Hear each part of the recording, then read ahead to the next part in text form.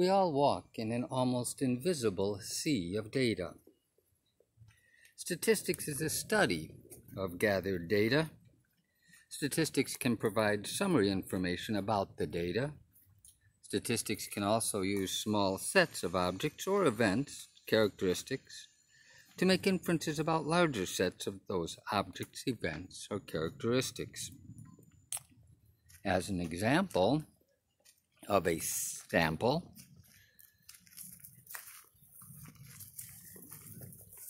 these flowers in this particular sample all have 4 petals.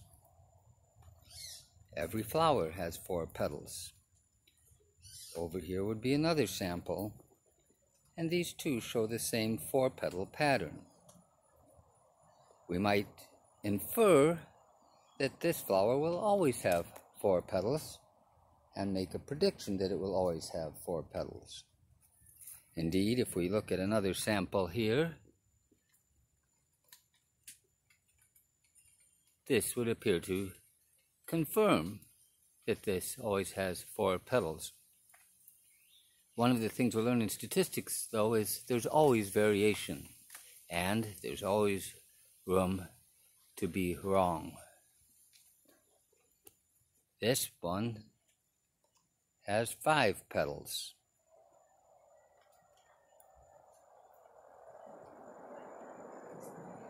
Statistics will provide us tools for dealing with variation, making inferences, extrapolations from samples to a population. In this case, most of the flowers have 4 petals, but if you look at a larger population of petals, you will find some that have 5 petals. This course seeks to use data that can be gathered in and around a house. The course will use Google Sheets to enter data and make statistical calculations. You should load Google Sheets onto your phone if you're using a phone, or if a tablet, it's available as an app, or it can be run in the browser.